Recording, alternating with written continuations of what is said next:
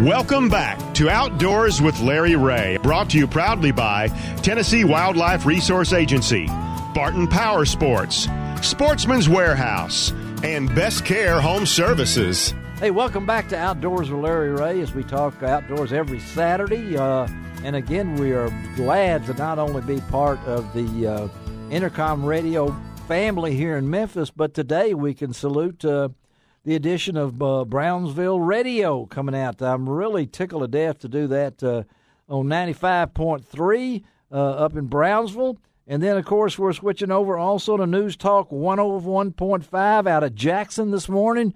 So we have expanded our audience from Memphis. I know we go to Jonesboro, Grenada, Little Rock just about, and now we're all over West Tennessee. And, it's everywhere. It's everywhere. And then that voice that you heard, that's scary. Okay, we're saluting on this show today. I would say one of my best friends. I forgot. I've known Dave Gabbert for a long time, and he is retiring from the TWRA after 34 and a half. Yeah, I said 3.5 years. 34 and a half years, which is almost the same thing that I had at the Commercial Appeal. Mm. But today is salute to David Gabbert. It's Gabbard. You always put a T on the end. What's Gabbard? Gabbard. They in Kentucky say they say Gabbard. Gabbard? Yeah. What's your middle name? Glenn. I thought it was Glenn. Mm-hmm. Okay. Your daddy was named Glenn. Mm-hmm. Okay, Mr. Glenn. All right. Well, Glenn Gabbard is on with us, and we got two guys on right now that I know can tell some stories about this guy, longtime friends. I think one of them might have made a hole-in-one one time when you were playing with him. But, okay, yeah. I've heard about that for about 6 months from him, but we are glad to have Tim Broadbent on. Good morning, Tim. Good morning. How's everything? Well, we got Gabbert, and we're slowing him down here, but this... I heard Gabbert say he's worked 34 years, but you said 3.5? Well, that's actually he's only worked 3.5. He's been at the ACO for 34 years. Well, I know the next guy on can probably vouch for that because, again, another one of Dave's good friends who's also retired. Tim, one day you'll get to do this, So, but then you'll be able to retire to the pool and the castle and everything else that goes with it. But that's our good friend Dave Rizzuto. Good morning, Dave. Good morning. Well, I tell you, I heard about a probation officer, and I said, well, either Gabby's had a real late night or a real early morning. Then I remember that the feds are doing an audit this week, and they probably have finally caught up with him with the time situation. Now he says he's worked 34 and a half years, but like Tim said, he owes them about 31 of those years back. We do have a 10-second button on here, he said, to utilize it. But you guys, let's talk with Tim. I know, Tim, your time, how many years you got with the TWRA? Well, I have 31 years. 31 years. I worked 31 years. You worked 31 years, but yeah. As a fisheries biologist for out of Region 1, tell us about this Mr. Gabbert here. I mean, the only guy I know that does not, he plays golf with no irons. He's got about 14 woods, but tell us from your perspective about Dave, Tim. Well, Dave and I, we've been on many golf courses, and the one thing I enjoy about Dave is when he comes in the office, he'll come in my office, and he'll sit down and he'll talk about playing golf. Heck with work, we don't have to worry about that, and I get to live his golf dreams through him, and but us biologists, we don't get to play golf or anything like that. You're fishing all the time. That's all you we're guys. Working all the time. I hear that, Rizzuto. What Tim's saying? All that water quality at Pickwick. I know. Fisheries biologists don't fish. Trust me. Okay. Well, I know that, but how about you, Dave? I know you've got some stories on the other Dave here that. Is there any of them we can use on the air? I mean, they're everybody has seen Caddyshack, and yes. and there's spots in there where the preacher and the real estate mogul and the guys in charge of the club they're playing, and the guy will take about 10 shots, and the preacher says, "Put me down for 4." and playing golf with Dave in his early years of playing, he's probably beat me now, but in his early years of playing, Dave will have lost 3 balls and get to the green and putt out and say, "That's 5." He's agreeing with you, Rizzuto. That's and Tim and I were thinking, I wonder if he's counting how many lost balls. Well, that's what I was giving. That's what I was strokes. giving you, my ball count. Yeah, he was. I can't help if you put it down on the scorecard. No, and he's got that that compact swing he's got, but when he pulls out that 13 wood or whatever it might be, 15 wood, but. I know you guys. Well, the way that my knees are doing now, he's probably going to have to show me that upper body swing because I don't know that I'll ever be able to complete a turn anymore. So, well, that's too much time around the pool. I plan on playing a lot of golf with Dave once he retires, and smoking a lot of cigars around my pool deck when he starts to come over this way after he doesn't have much to do and nobody's calling him like they don't call you once you retire. No, yeah, they don't and everything. But from you guys.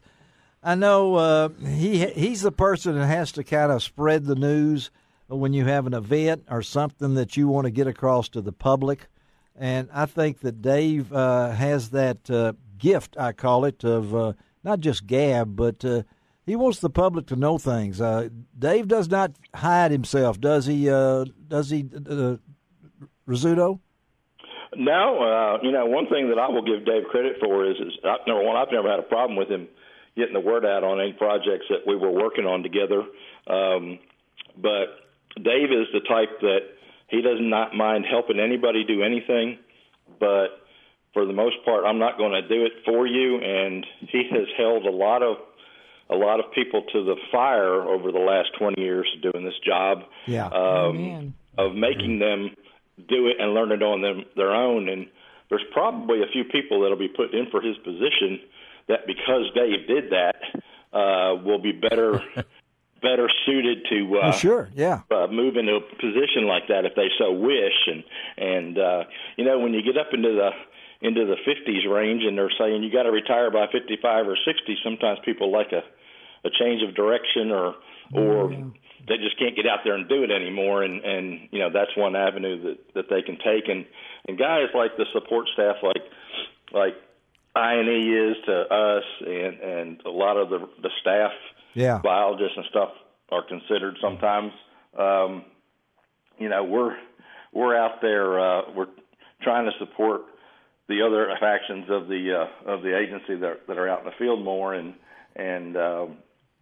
well, you guys are on the water, to get things done. You're on the water, and like you laughed about, most people think that all you do is fish, and I know, Tim, there are complicated situations out there, and Dave has been one of those guys that have been helped.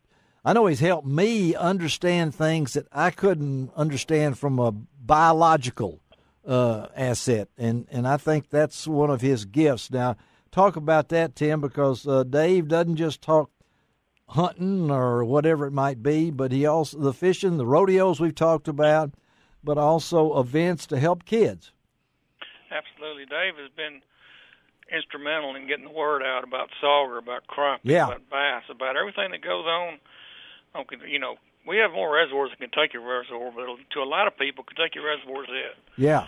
And, of course, Dave lives right there in Lexington, and he's familiar with the lake, was an officer over there, and he knows the territory. He knows how to work the people and let them know what avenues to present information. It makes our job so much easier because there's so many rumors out there, and Dave, he presents the facts, and that's pretty much it. Yeah. And working with Tim, I remember we was doing a public meeting one time. Oh, and that's what, you have to know your audience, and fisheries biologists, they love to use the term recruitment. Yes. I said, Tim, don't use that. They think you're inducting somebody in the service. They don't know what recruitment is. Break it down into something they can understand. Well, I did learn a lot from Dave about how to do presentations to people. Because, we talk in biological terms, and Dave made us break it down, and that was something I really learned from him. Well, you can learn from him. Hey, guys, we appreciate I'm going to ask each one of you before we go, if you had one word to describe Dave Gabbert, What would that word be, Rizzuto? He's thinking. Steady. I like that. Okay, how about Tim? Conscientious. Conscientious. He is. Hey, the word duffer didn't come up. The duffer didn't come up. Well, we'll make sure that's. I knew Larry had it on the relay, so I couldn't say what I really wanted. Oh, that's right. Yeah, I'm getting ready to hit that 10-second button to see what was going to happen up there. Hey guys, thank you. I appreciate you guys' friendship and Outdoors with Larry Ray.